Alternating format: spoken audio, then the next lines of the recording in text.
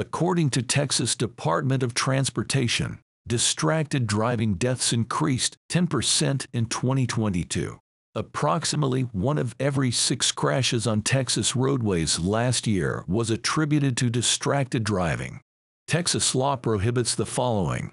You cannot send or receive electronic messages while driving in Texas.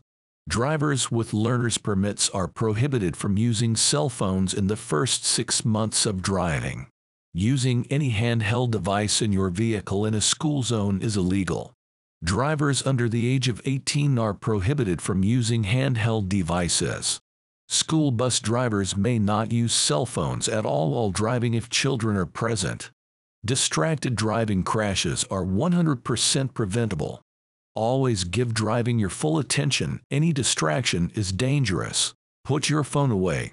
Turn it off or use an app or phone settings to block texts and calls while driving. Pull off the road entirely and come to a complete stop before you use your phone. Tell friends, family, and co-workers you won't respond to texts or calls while driving, and avoid eating or drinking until you are parked.